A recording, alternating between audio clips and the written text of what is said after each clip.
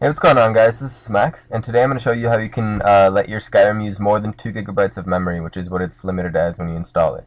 So first of all, you want to go to your directory where you installed Skyrim. For me, it's Program Files, the Elder Scrolls Skyrim, and then it's this application called TESV. What you want to do is you want to right-click, copy, and then just paste it, just so you make a copy of it right here. And that's for upgrading purposes.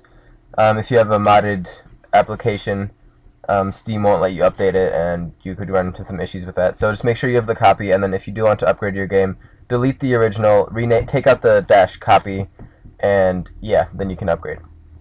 Okay, so what you want to do is run this program. I'll have the download link in the description. It's called Explorer Suite, and I already installed it, but you just go through it. It's not a big deal.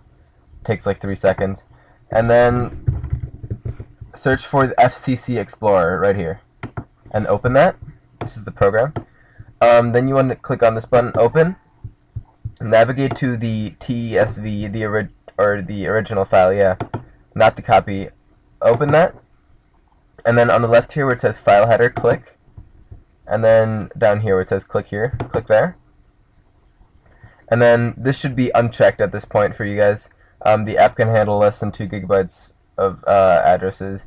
What you want to do is just check that, and then hit OK.